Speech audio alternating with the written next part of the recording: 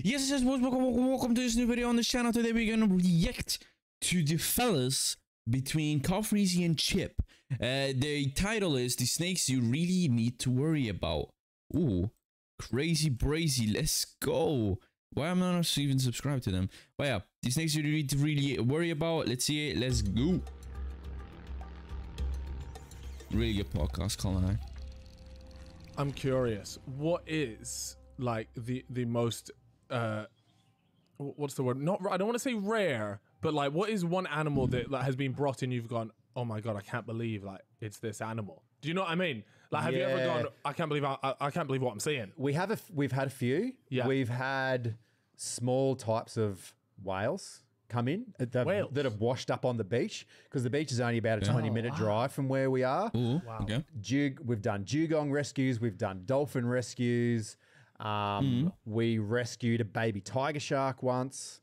We've done some crazy stuff. That's pretty cool. So a lot of aquatic stuff. In my head, I just envisioned like land animals, but obviously, to tell you the honest truth, it's mostly land animals. Yeah. But we do from time to time get sea. How big are we talking when we're talking baby whale? I'm just trying to picture that in my head. Now, how big is a baby whale? Well, there's small types of whale that have got teeth. They're called toothed whales. Right. They can get to like 3 meters. They're still a couple of 100 kilos. They're still quite large. So you're not picking it up yourself, then? No, you don't just. You're not putting it in the boot. He's a bit of a rig. Sling it over the shoulder. Yeah. That's funny. And Nick, what exactly is it that you get up to here? The zoo, because it's so big, we've got a few senior staff that help oversee all of the animal collection, and the staff, of course, that have to manage those animals. So I specialise in reptiles, amphibians and birds, so I curate those areas of the zoo. Yeah.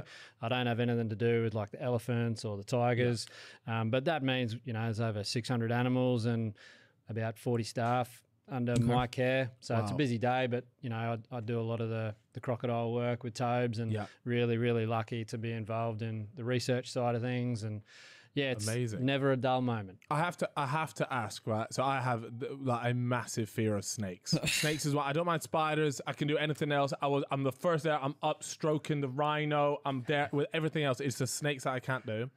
But as I walked, I think it was like by the food court area, and I walked through, and there was a snake that was the yellow one. It's like double like the length of me. Well, the yellow one was massive, and I think that was the reticulated python.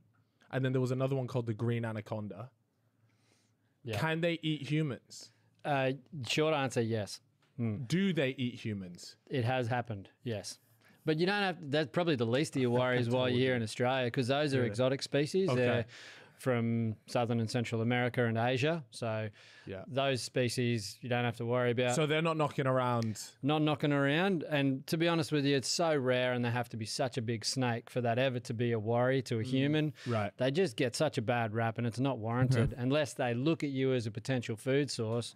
A snake wants nothing to do with people, but you've come to the wrong place, mate, if you're not keen on snakes. No, see, we've got a couple in Australia. We've got a few here, I heard that there's just like pythons knocking around the zoo. Yeah, everywhere. Yeah, everywhere. You walk around the zoo at night time, and there's just wild stuff everywhere. Yeah, so it's pretty cool.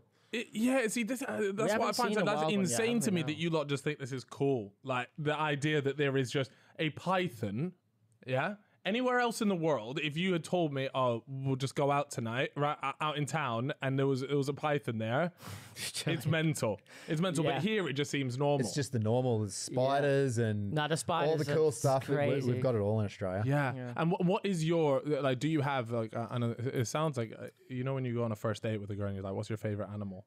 Yeah.